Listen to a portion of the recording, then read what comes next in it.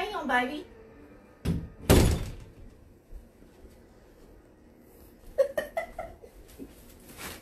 Hey, y'all, it's Tammy with golly, real Southern woman. Chris is watching The Walking Dead. So, I'm not watching it, and I decided I'd come in here and talk to y'all instead. I did my Bible study early this morning, and I think I've still got, let me see if I've still got my marker marked from what I had marked this morning. It should be, because I was just out on the porch. I went out there on the porch to do Bible study, and my internet's not picking up out there. And I want to know, can y'all hear me that far away? I know I got a big mouth, so you probably can, but I can't see your comments or anything when it's that far away from me. If y'all don't care, I'm going to put it on selfie mode. Sorry, my hand's in the way, but, you know, hey. You know, hey, let me fix it. I'm in my bedroom. Most of y'all have seen it. And y'all are not going to believe something crazy happened today. Let me take this over here with me and set it up right here. Today, wait a second. I've had to set this up 3 times. Today, we got up and we started about in the house, and I had washed a load of clothes, and Amy was getting in the tub, got in the shower, and I heard a gurgling. Well, I'd heard it one other time when I was in the shower through my toilet. Well, I heard a gurgle in the kitchen, and then I went in there in the bathroom where she was, and some bubbles were coming up from the toilet. And then I came in here, and there was sewage coming up in my shower. And I blamed it on the dogs. I was about to put them in their crate, and I said, hold on one second, let me turn my chair around so that I can not look sideways at y'all. Or I'll just move the table. That might be better. I'm just moving y'all around everywhere. Y'all, this is the first time I've done Bible study in my room, so it's taking a minute to get set up. Sorry. And y'all know me, I ain't never done anything the correct way. Now, anyway, so there was sewage. So I told Chris I was going to call the sewer people, and they came out, and there was about 4 trucks. I have to say I love this place already. The first time we had cable put in, I bet there was 4 cable trucks out here, and today that's probably 4 or 5 trucks out here again. It's a small enough community that when you ask for help, buddy, they're here. And I like that. But anyway, we couldn't find the clean out to the house. We're on sewer. And we looked and looked. So I told Chris, I said, we have a crawl space. Go under the house. Now, he's never had to do this. I said, go under the house and look for white pipe that's about yay big and see where it comes out at, so we can try to figure out where the clean out is. So he had already been working. He went fishing this morning. So as soon as he got home, I had this problem going on. He had to get up under the house. He figured out where it was coming out. It was coming out in the back where the deck was. So the deck was built on top of the clean out. Okay? It was crazy. So I tried to call the girl who used to live here. I couldn't find her phone number. So I did something kind of neat. I went online. I got her email. And on my email, which Gmail, it said I could make a video call. So I video called her. And it was kind of cool to see her and her little girl. And I told them what was going on. And she told me the clean out was, in fact, under the deck. And that you had to take the 2 planks off next to the house. Well, when Chris got out there, he don't have an electric drill here. And the screws were those star-looking ones. They look like stars. Not torque, but stars. And we had one that fitted, that's a hand screwdriver, but he was working himself to death with it. So they went to lunch, and Chris went, our appointment was at 1 at the doctor. And so we went and got a corded drill, came back, he got the deck boards off, got to the clean out, and while I was gone, and they said that it was stopped up from here to the road, that there was all kind of stuff in it. And then they learned, because they put a camera up in it, that we had another clean out in the yard that apparently had just been cut off, and dirt and debris was going into it. So they dug that up. Well, Chris spent the rest of his afternoon trying to put a cap on that PVC pipe in the backyard, because they fixed the other one, but their job's not to fix the one in the yard. Chris is not a plumber. And he went to Lowe's 2 different times. I finally said, he called me, he said, Tammy, I can't fix that. We're going to have to call a plumber. I said, well, that's in the area that we may eventually, if this economy does recoup, you know, redo our garage. I said, I don't want to put a lot of money in it. I don't want to call a plumber and spend $200 or $300. Get one of those zip ties.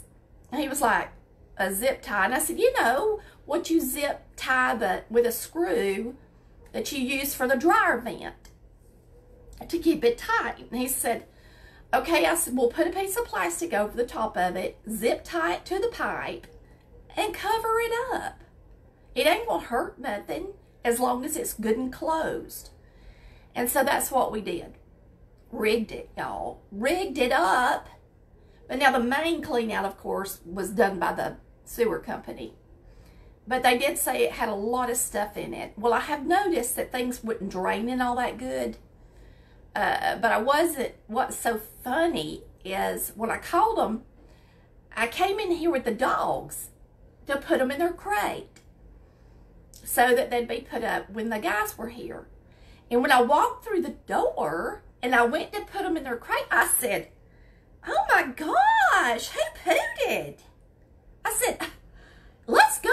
Y'all need to go do your job. I thought one of them had pooted and that they needed to go potty before I put them to bed. So when I came back in the house, it dawned on me when they were out there going to the bathroom, I thought, you know what? If that water was bubbling up in the toilet, it was just clear, it was just bubbles. It didn't have anything in it. In Amy's bathroom, it's possible that sewage was coming out, and that was the smell I smelled. So when I came back in and put them to bed, I was like, oh my goodness, I just accused my dogs of pooting and they didn't do it. So I came in here, and yes, there was sewage in the doggone shower. But thank God it did not overflow or nothing crazy, or I would have not been happy at all. But I got to talk to my previous owner and see her and her little girl, and they were doing homeschool. And through that video chat, Brenda says they've worked on their septic. Y'all, I don't even have a septic tank. It's on sewer, so you wouldn't think it'd be a problem, but it was today. But let me just say, we're all cleaned out. So now when I get in the shower and I clean the shower and I'm in there for a long time, it'll be draining good.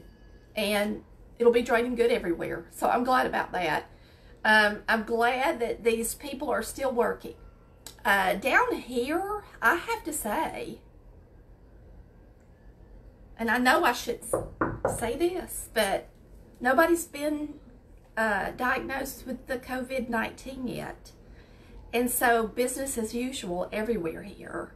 I don't think their kids are in school, but all the businesses are open. Now, they don't have indoor dining in. Well, they do in some places. Down here still. But we'll see how it goes. But now, we haven't been dining out or nothing. But I will say I made the grossest supper ever tonight. Being up here, I mean down here where I don't have my groceries, was a little bit disheartening today. I thought I was going to make nachos. Well, I had some ground beef that I'd found in the freezer from the time me and Chris had come before. So I was going to brown that, and we were going to have nachos. Well, I didn't buy sour cream, and I didn't buy queso, but I did buy Mexican shredded cheese. So I took the Mexican shredded cheese and added it to some milk and made a cheese sauce.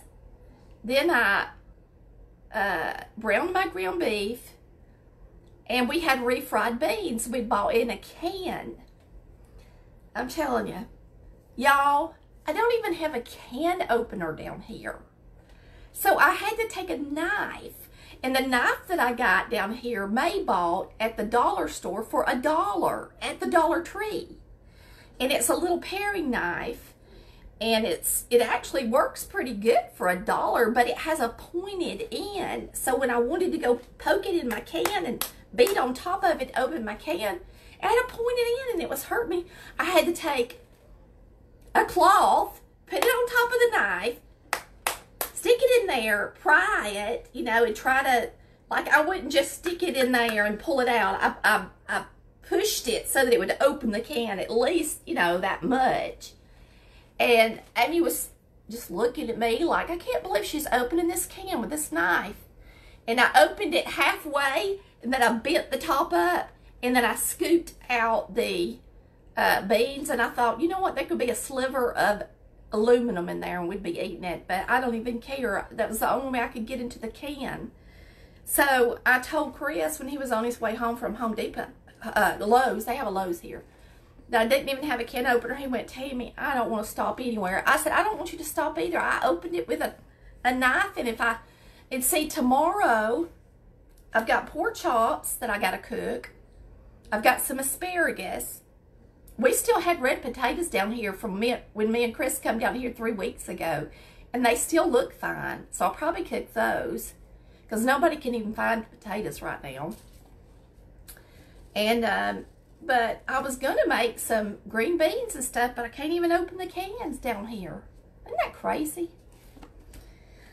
Needless to say, I don't know where I cannot believe that is not showing up for me. I'm going to look it up in the back, because I want y'all to hear. When I got up this morning, I'm just going to be honest with you. One reason I haven't been on is because this is so emotional, this whole thing. And like, I don't want to pretend like it's not happening to y'all, but then I don't want to,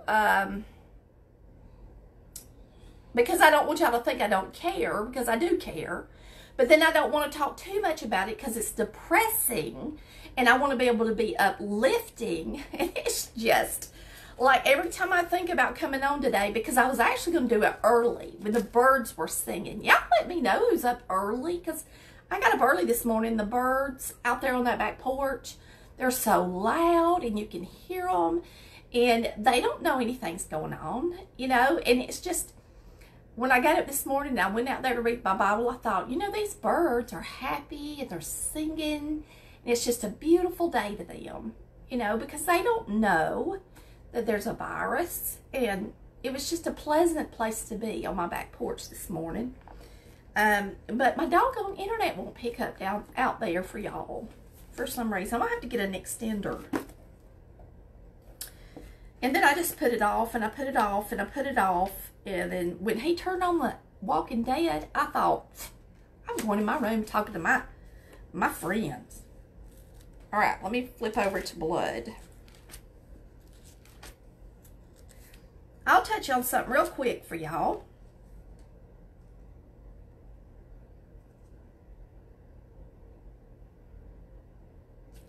Exodus 12:13. That was it.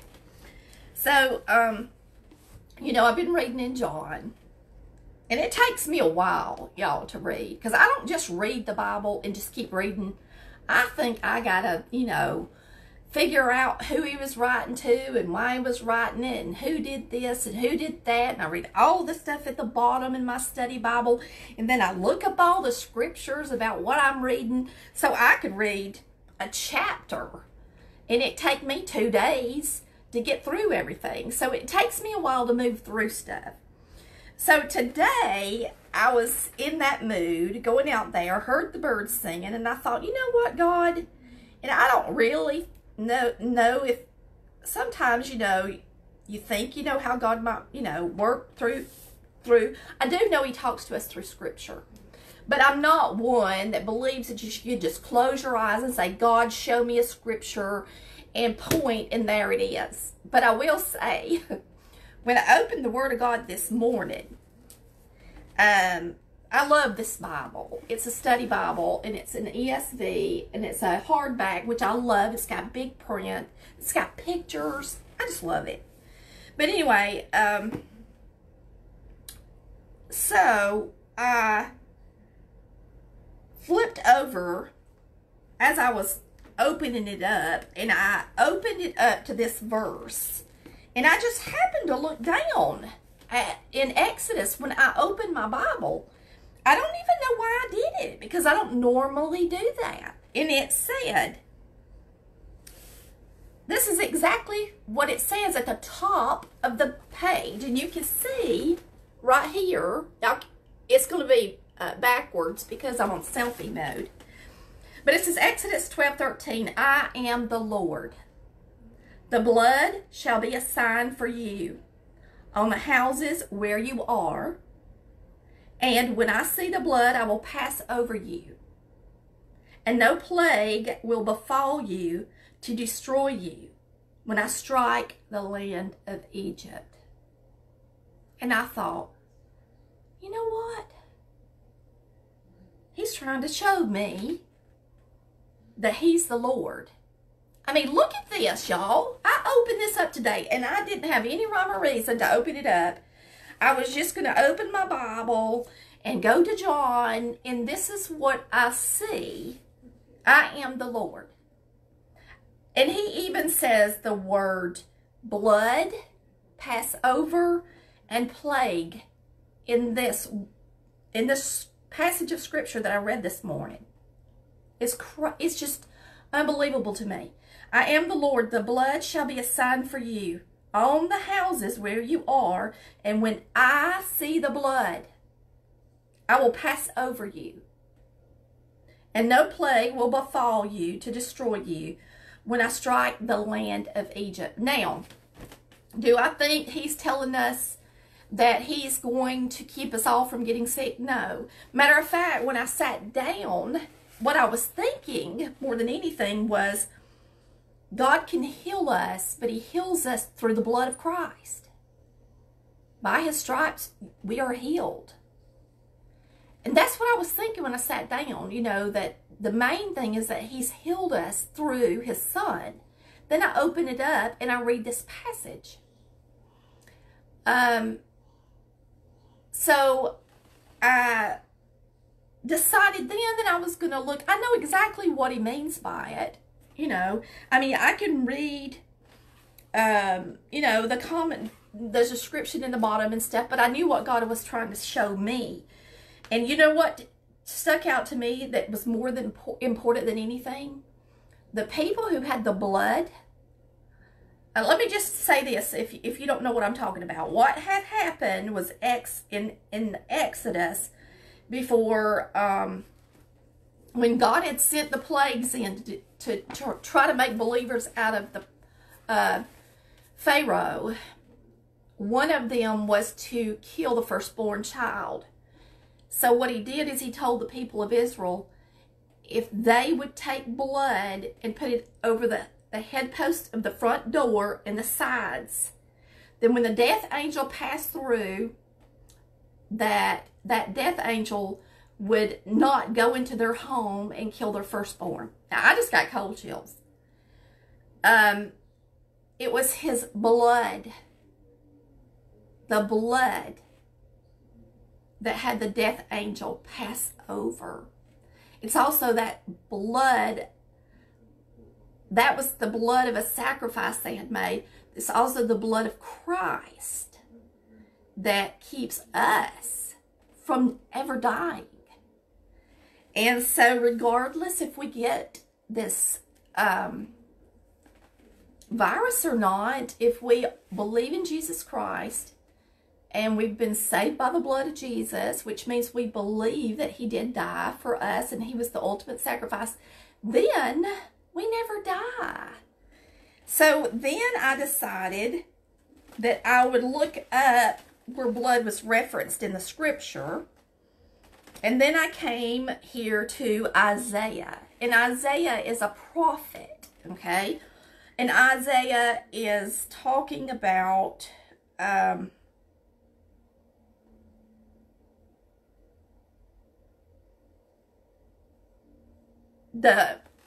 this is Isaiah talking about the people of Israel. And this is God speaking through Isaiah to the people. And it says, let me make sure I go to the right one.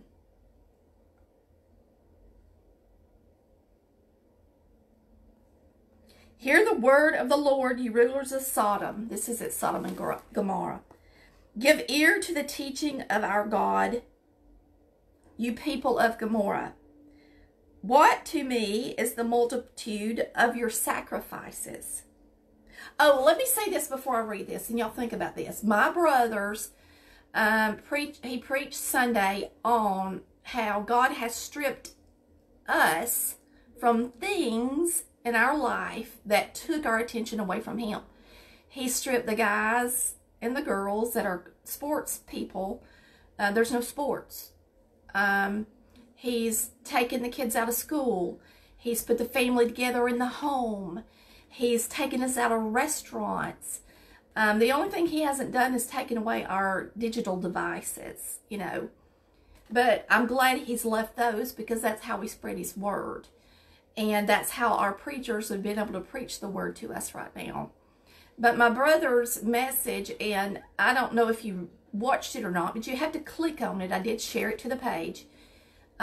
Was all about that, and how he said, are you really spending time with the Lord even now? Like, so many of us will say, and I'm guilty too, that we're going to pray for people and then we never do. So many people will say, I mean, like, they'll say that you know, they're concerned, but then they never pick up the book. Many people will pick up a devotional and read a little excerpt that somebody wrote, but they won't pick up the Word of God and read it. And God speaks to us through His Word, not through other people's little excerpts. In other words, when I come to you and I do a Bible study, it is from the Word of God that I'm speaking and that I'm reading from. If I don't have the Word of God in there, or if you do a Bible study and you don't take the time out to read the Word of God, then you're really not doing much of anything. Even if it's encouraging to you, me telling you you're beautiful and your eyeshadow looks good today is encouraging to you as well. So is it really spiritual, is what I'm saying. So you got to put yourself in the mindset of being spiritual. And you can't be spiritual unless you put yourself out of the way and get into the book. Because faith comes by hearing, and hearing by the word of the Lord. The word of the Lord is what's powerful. The word of the Lord is what makes people turn off their TVs, turn off their devices, decide they're going to listen to something else. Even when my brother was preaching, once he started preaching the word and reading what was coming out of the Bible, so many people drop off, okay? So remember that. Now, my thing here is, are you really spending time with God right now? Are you saying you're praying, but just barely praying? Are you... I mean, I'm just as guilty as y'all are. I haven't really dropped down on my knees yet. I don't know if you have. And I praise the Lord if you have. And maybe, you know, maybe tonight I'll do that before I go to bed. You know, my pawpaw knelt at the bottom of his bed every night to do his prayers. And I know he did it so he wouldn't fall asleep and so he could pray longer. And it was like his altar. And now that I have this bed in here, y'all, this is the perfect bed to kneel at. Because it's got a footboard that's low. So I could actually get on my knees, put my elbows on there and bow my head and have prayer with the Lord. And maybe that is something I will start doing tonight. Okay? And I'm not trying to be big, or I'm not trying to be special, and I'm not trying to act like I'm spiritual, because I'm not. But I just was amazed at the scripture that I read today when he talked about the blood, he talked about the plagues, he said he's the Lord, and then I flip over to this with all of this in mind, like I had it in my mind this morning, knowing that I needed to spend more time with him, knowing that he has stripped us away of so many things. Listen to what he was saying to them. What to me is the multitude of your sacrifices, says the Lord. I have had enough of burnt offerings, of rams, and the fat of well-fed beasts. I do not delight in the blood of bulls, or of lambs, or of goats. When you come to appear before me, who has required of you this trampling of my courts? Bring no more vain offerings. Incense is an abomination to me. New moon and Sabbath and the calling of convocations. I cannot endure iniquity and solemn assembly. Your new moons and your appointed feasts my soul hates. They have become a burden to me, and I'm weary of bearing them. When you spread out your hands, I will hide my eyes from you. Even though you make many prayers, I will not listen. Your hands are full of blood. Wash yourselves, make yourselves clean. Remove the evil out of your deeds from before my eyes. Cease to do evil and learn to do good. Seek justice, correct oppression, bring justice to the fatherless, plead the widow's cause. Come now, let us reason together, says the Lord. Though your sins are like scarlet, they shall be as white as snow. Though they are red like crimson, they shall become like wool. If you are willing and obedient, you shall eat the good of the land. But if you refuse and rebel, you shall be eaten by the sword, for the mouth of the Lord has spoken. Now, what come to my mind is he's taken church away from us. And he was talking to these Pharisees and these Sadducees and these,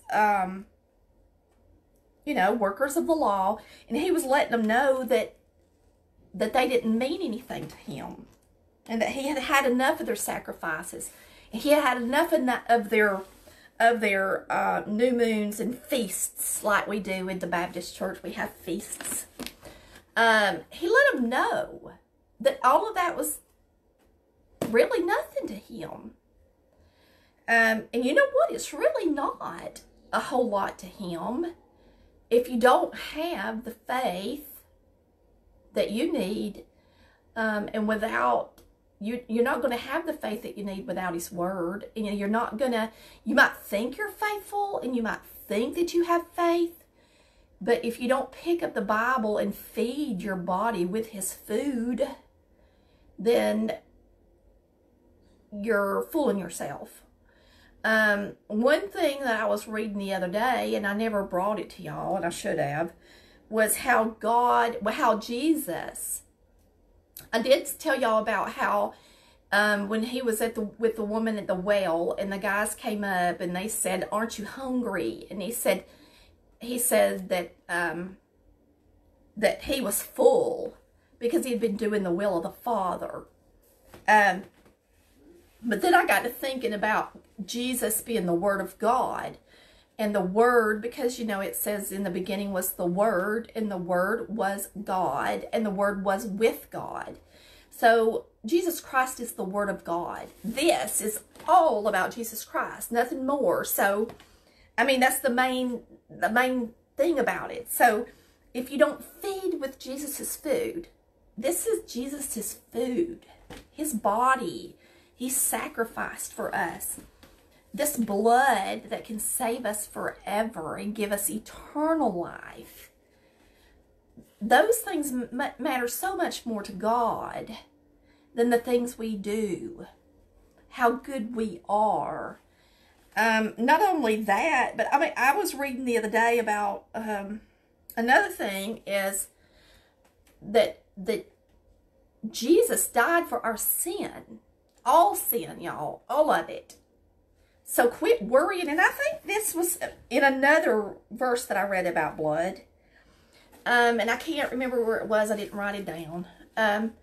But it was talking about how Jesus, let me think about what I was about to say and make sure I say it right.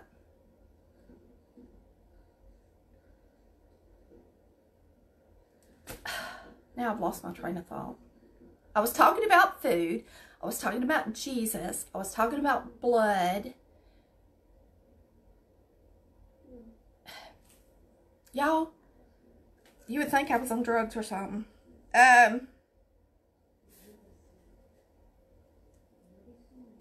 If it comes back to me, I'll tell you what it was. Oh, have mercy.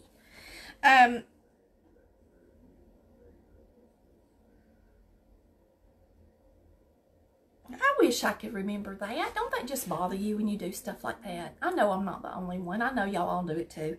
Anybody that's under stress does it. Anybody that's in menopause does it. And anybody that's been through chemo does it. There's so many reasons for it. But anyway, the main thing is that when Jesus spoke to me this morning through the Word of God, He told me that the blood is all that matters. It should be all that matters to all of us. That God has given us what's most important. I know it's depressing. I know it doesn't make it go away. I know that it's hard. It's hard for me to talk about it and not want to get y'all. But you know what? We have hope. And a lot of people are like, well, you can say that all you want, but nobody wants to die. You know what? If you're worried about dying, get in the Word of God and make sure you're saved. Read the book of John, because it's John is so huge about salvation. It points to Jesus. And of course, Romans has the Romans road, but I still think John, it is one of the Gospels. And it is the best place to point people to. But I really wish I could think about. I got on that study thing about Jesus and his food, and how he was satisfied with the food that God had given him through the salvation that was going to be gained through the woman at the well and her testimony. And I know where I needed to go with that. Now, see, I knew if I'd talk about it for a second. There's the judgment. And so many people worry about the judgment. And they worry about what good they're doing and what bad they're doing. And what can they do to make them, have a better judgment. Can I say that when Jesus died for our sin, he died for all sin. He died for the sin of the world. So, when you're a Christian, you are not judged ever again for your sin, because Jesus covered that with his blood. When God looks down on us, because we're never good enough. The only thing that makes us good enough in the eyes of God is the fact that he can see the blood of Jesus Christ in us or on us, or that hides our sin. The judgment for the Christian is, what have you done for God? What have you done for God? Have you spread the gospel? Have you told your neighbor or your grandson or your granddaughter about Jesus Christ? Not, Jesus loves me, this I know, for the Bible tells me so. Not, now I lay me down to sleep. I pray the Lord my soul will keep. Have you talked to them about their real souls? Have you talked to them about eternal life? Children can learn. Children can believe. There's nothing like the belief of a child. So have you talked with your grandmother to make sure that her salvation story is not, well, I grew up in the church and I've always been a pretty good person. I got baptized when I was a little girl. Do you know their real salvation story? Did they ever come to a point in their life when they felt like they were a sinner and they needed a Savior? Did they ever feel guilty and feel like they deserved hell? Because if you don't feel like you deserve hell, then you don't think you're a sinner. And why would you even need a Savior? You might think at one time you got saved, but did you really mean it? Was it real to you? Because when people die in the Bible, it says that there will be many that God will say, depart from me, I never knew you. Now this is what I'm going to say about salvation. Once you're saved forever. Nothing can pluck you out of Jesus' hand. He tells you in the Word that nobody can take you from my Father in my hand.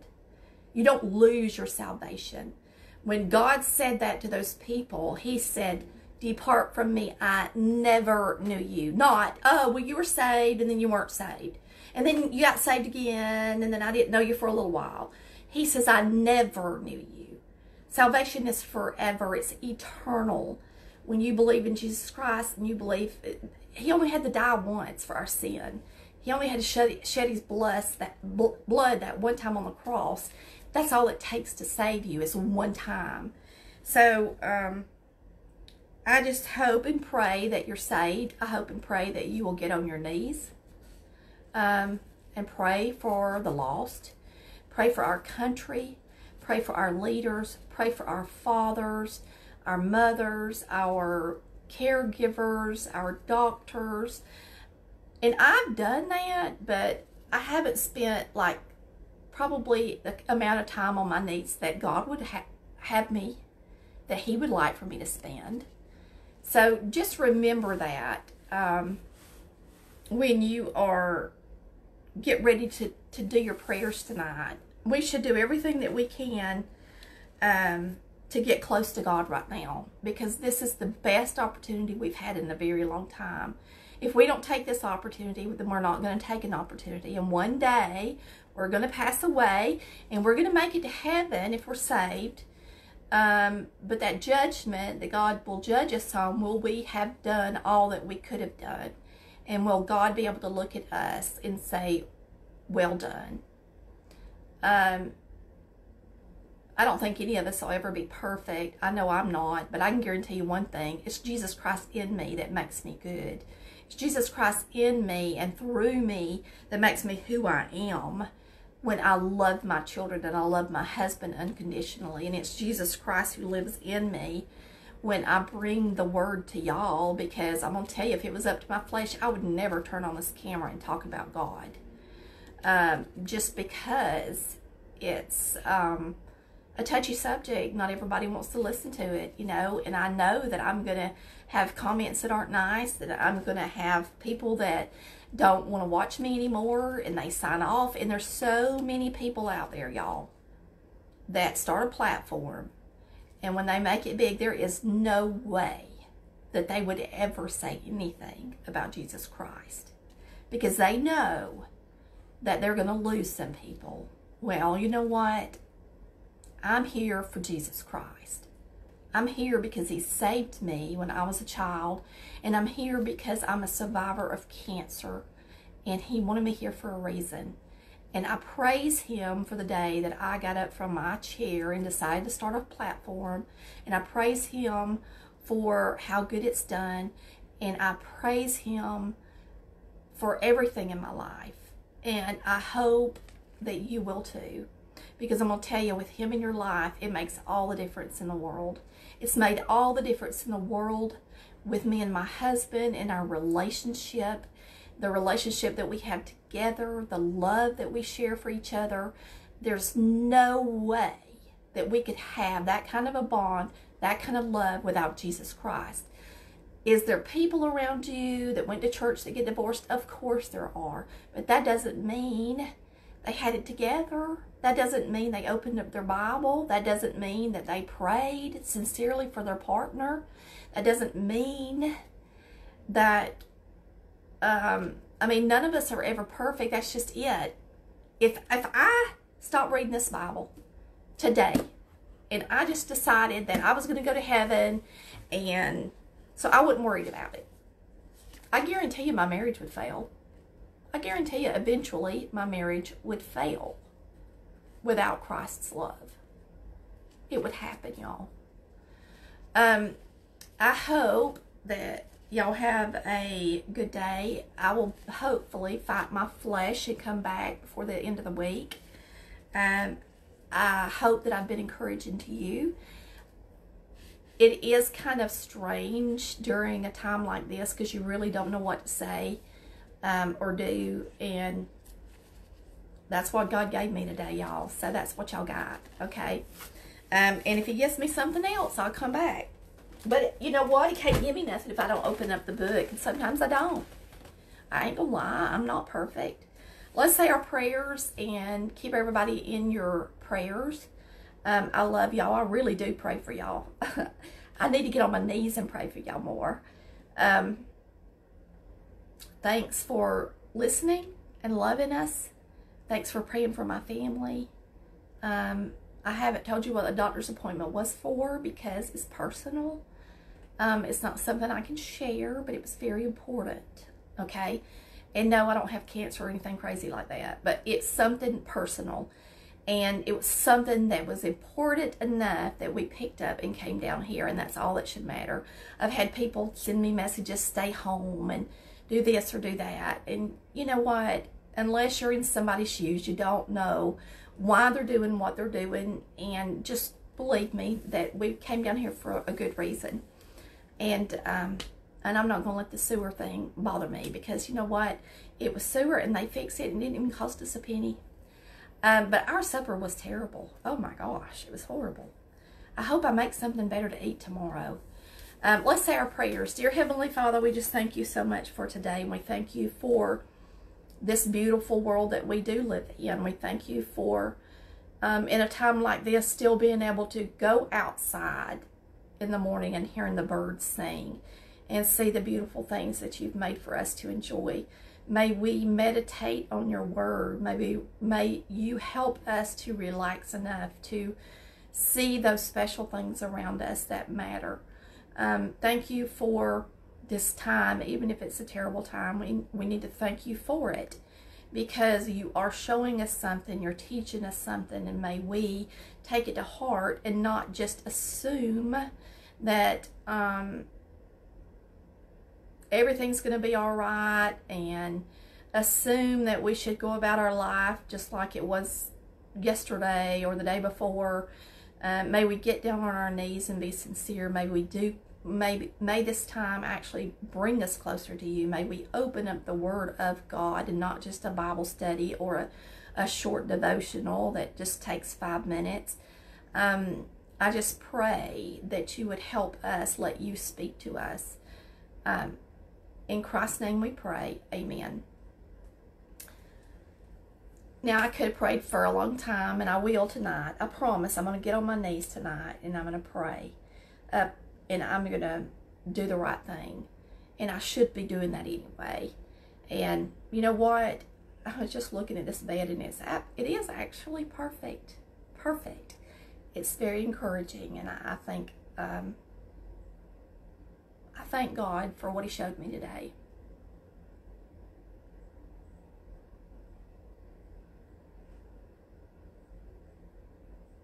I love y'all. Y'all have a blessed night. And I really don't want to go watch The Walking Dead, so I guess I'll look at my computer or read my Bible for a minute. I love you. Bye. Thanks for watching Real Southern Woman, where we're proud to be Christians and we're not ashamed of the gospel of Jesus Christ.